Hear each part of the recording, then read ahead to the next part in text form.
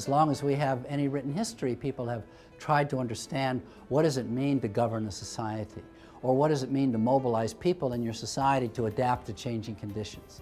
These are ancient questions. But strangely enough, we don't have a commonly accepted vocabulary for analyzing the terrain of leadership in modern society. So terms like power, influence, authority, management, leadership, citizenship aren't defined. And to the average person who reads a book, the same words will be used very differently by different authors. That's not true in a mature discipline like economics, where two economists may disagree, but they both agree on the relationship between a supply and a demand, or on the meaning of the term average cost or marginal utility. So we're at an intellectual frontier in the study of leadership. And those of us who want to develop and improve the practices of leadership, or coach or consult the people who are trying to practice leadership, need a more expert analytical vocabulary in order to see the world with greater distinction and differentiation and clarity, and therefore to provide more acute kinds of prescriptions. I think it's very important diagnostically to begin to distinguish the parts of a complex challenge that are technical and can therefore be treated with authoritative command and expertise, and those parts of a problem that are adaptive and require the development of new capacity for people to be able to solve the problem in new ways. Many of the problems that you consider to be intractable are bundled.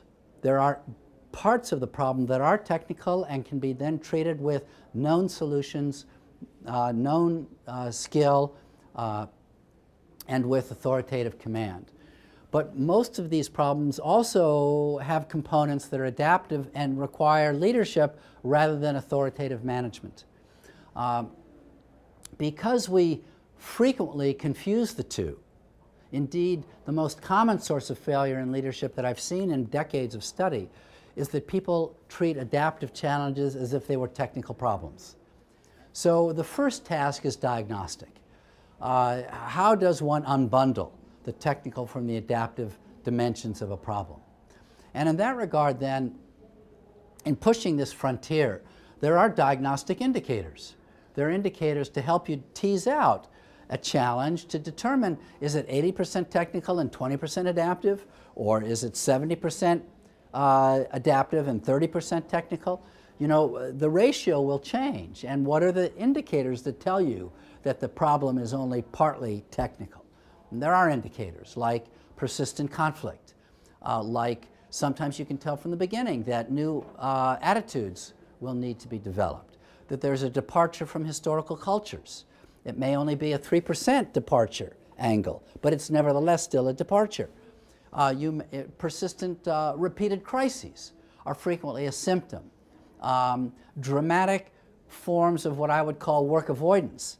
By work avoidance, I mean efforts of a society to restore equilibrium, even if it means avoiding the adaptive parts of the problem, sort of reaching for a technical fix.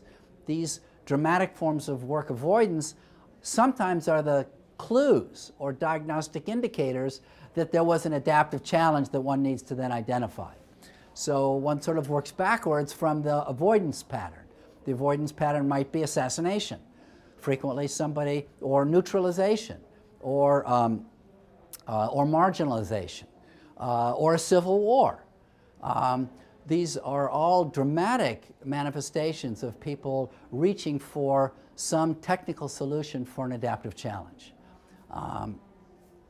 So as we begin to define these diagnostic indicators, then we can help people in the development world move into various situations where they help then clients disaggregate a complex challenge, break it into various components, some of which are technical and some of which then are adaptive and require then a different mode of operating than simply authoritative command.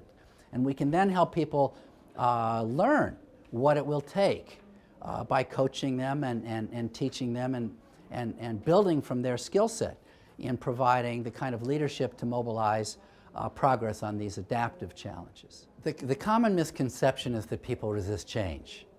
People actually love change when they know it's a good thing. I don't know anybody in any country that gives back a winning lottery ticket. People love change when they expect it to be a good thing. People welcome a raise in their salary, unless the raise is associated with something they don't want to do. What people resist is not change per se. What people resist are changes that are associated with losses or the potential for losses. One way to think about leadership is that you're taking people from a history through current future, the current present, into a future. You're trying to move from a history through a present, your time, into a future.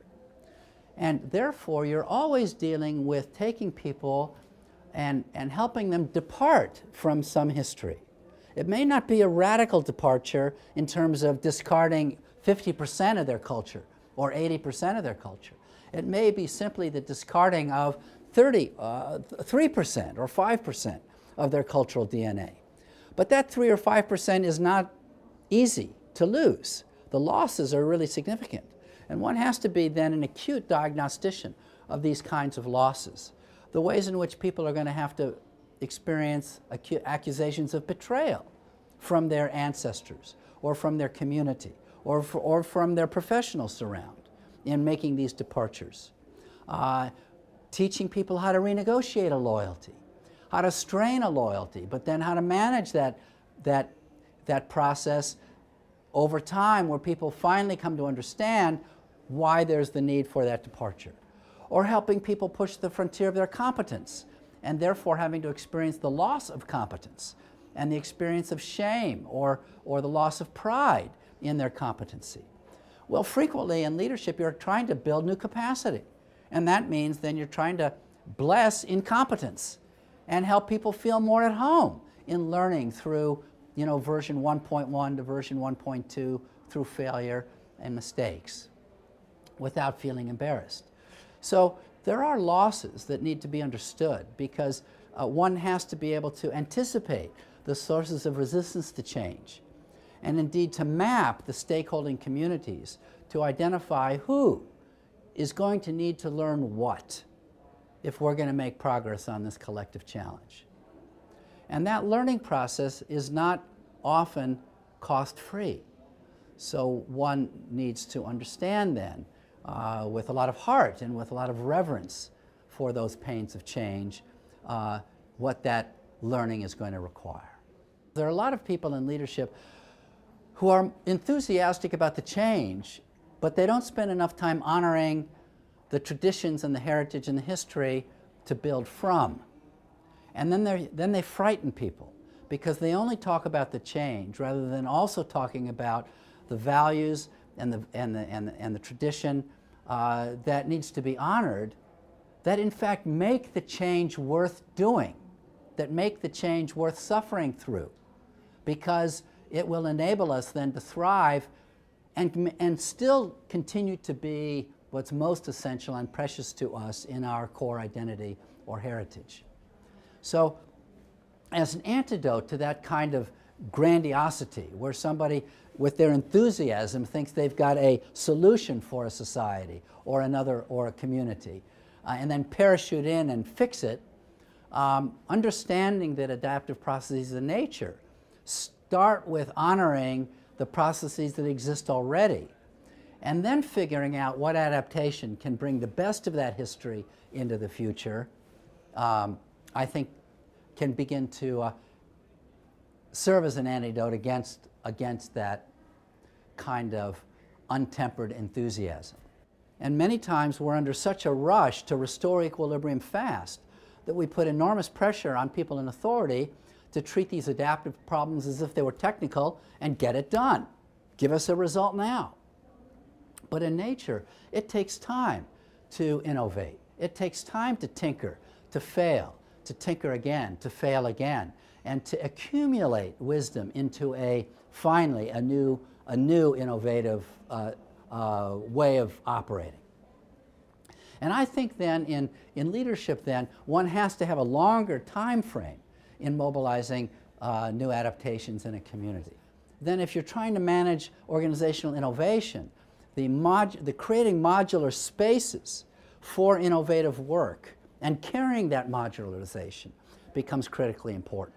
For example, the World Bank started an initiative as a home for economists and engineers. It started an initiative to try to increase its implementation rate. And one of those initiatives was to create a leadership consulting or leadership advising methodology. Well, that methodology is embryonic. It's going to require a lot of trial and error and a lot of failure along the way. Can the organization sustain many years of trial and error as it moves from version 1.0 to 1.1 to 1.2 to 2.0 and so forth? You know, Windows didn't begin to sell until Windows 3.0. It went through a lot of versions before it got to 3.0. So creating a safe harbor for innovation so that it can afford to undergo trial and error as it figures out how to work this problem of implementation is critically important. And unfortunately, many times, you know, people want to get it fast. And okay, we've given you enough time, you know, and we're going to close down the shop and go back to our previous mode of operating. This modularization that we see in nature begins to give us insight into how to take a healthy organization and spend, you know, the general welfare to buy time for the innovative laboratory and protect it as a greenhouse, giving it permission to fail, not be ashamed of its failures, so that it can learn rapidly from its mistakes and then begin to work the fundamental problem that the organization asked it to do originally. For example, in the World Bank's case, increase the implementation success rate.